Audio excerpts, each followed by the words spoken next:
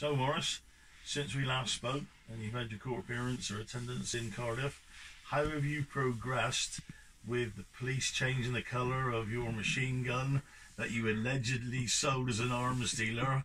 Can you tell me exactly where you are? Daryl,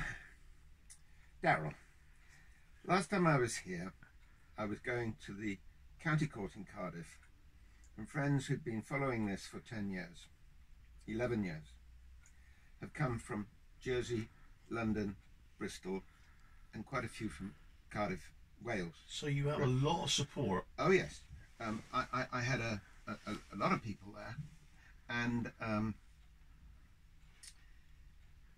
the county court action was that I'm suing them, and it's taken 10 years to get to court to where we are. And of course I've been locked up for 2 years for an alleged breach of a restraining order, which was unlawful, but we won't waste time on that one. That would take a week to just introduce the subject. Yes. This machine gun case, the judge, the learned judge, said, right, on the list today is your judicial review that you've put against G4S and the South Wales Police for the way you were treated in prison. And I said, the way I was treated? I said, I was beaten up, technically, and they carried me out, 8 of them, and dumped me outside on the grass and confiscated all my legal papers. That was what they were up to. And they, nearly every time I've been left custody in a prison in Cardiff or Bridport, Bridgend, they have made sure that all my legal papers, all my files. So they steal your evidence from you. I got out in October, and they still won't give them back. And of course, it's the papers for the machine gun conspiracy. Now, the parole board, as soon as they got to hear about all this, they got me out of prison. So, you know, I could have stayed on for another month until the term finished. But at least they overdid it, and they got a parole board hearing, and the chap from London, and my sister, ex-magistrate Celia, she was there, and well, the parole people came in, the prison people came in, and everybody could see that they said, oh, he's far too dangerous to be released. But it's out of your control to regain your personal property from the Bridgend jail, the prison that they kept you in. Yes, and who took them? The police. The police were there, the defendants, a QC, a trailing barrister, junior barrister, some people call them, a whole lot of Dolman solicitors, staff. So they outnumbered you by very many. Oh, they always come entourage, and they're in trouble. They've been lying for 28 years now. So strength in numbers, the more they can confront you with. Well, let me tell you what happened about the JR. I think because my friends were in the gallery, the judge said, I will let you put that in again. He said, you never sent proof of service. I said, the prison stopped my mail going in and going out, and when they dumped me on the grass, somebody came in a car and picked me up.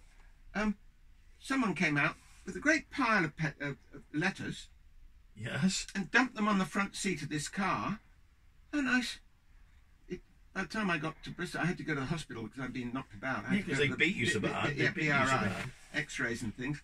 But I went through the pile of court letters. There were letters from family, my letters going out, letters coming in, but they also had in a separate rubber band the letters from Cardiff Prison. Because while I was there that last year, they moved me from Cardiff Prison to here. So they deprived you of your human right to speak with friends and... The civil claim, they've lost, the South Wales Police have lost over 50 malicious prosecutions. That you've taken, Yes. And let me tell you about the court case, and then we'll finish, or we'll ramble. The guy said, right, you can put it in again. He said, now we're going to go to the machine gun case. And he said, you haven't done this, you haven't done that. Well, I can't, because here's the QC. Yes, yes, I understand. I might have used the word quaintly corrupted, but I hope I didn't. And the QC, they know the truth, and I can't get all my legal papers. He's given me a deadline now to do this, this, and this. I said... So how will you obtain your paperwork, Morris? So a few weeks ago, here in Taunton, I had 2 Welsh policemen for 4 hours in my kitchen taking the information. Oh, it goes straight in the bin. So why do they waste public funding to come... No, they've got to show that I had no grounds. If I say they didn't even come and interview me... Oh, yeah. And they made a day of it. So they're manipulating it. Nice guys, couple of nice bobbies, and they took all this evidence. In fact, I might even publish it. I consider it confidential, but there comes a time when even I, from the straight and narrow. So the situation now is I've got so many weeks to serve more papers, and I can't move. And will you be able to obtain that paperwork? Oh, I was due. I've just finished here.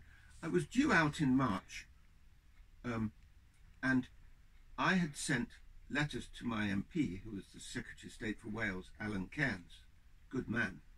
And when I got no answer, I quickly sent a letter to my new MP, Rebecca Powell of Taunton. Yeah.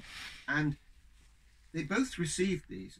The one that went to the House of Commons, they thought was heroin. So I was investigated by the police in the prison. And the second one, I sent to her home address in Taunton, and somebody thought that it was anthrax spores. So the whole of Stoke St Mary was cordoned off by police. But they knew that the way prisoners stick things on walls, you use a bit of toothpaste and stick it up.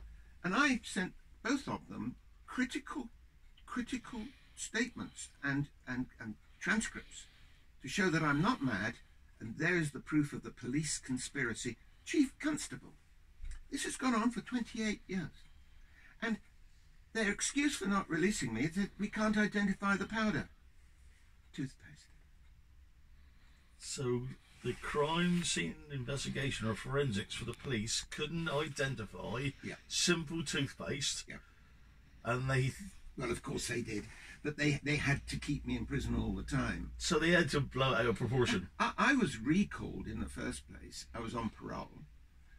Because I had to keep coming to Taunton to see my doctor. Because I couldn't dare risk another Welsh doctor. No. Of course not. Because that's the whole problem of what happened with that person. Yeah. That's taken 5 years of my life. And I overslept going back and therefore I rang them up on the train. I said, I've overslept. I'm coming out of Cardiff Station. I'll get out of Bridgend and come back and sign in at the hostel. Yes. A MAPA hostel, multi-agency public protection arrangements. See, they had me registered as MAPA level 3, category 3, in the top 5% most dangerous terrorists. But that's for another story. Okay? Lovely. Another time. Let's have a cup of tea. Yeah, I'll have a cup of tea.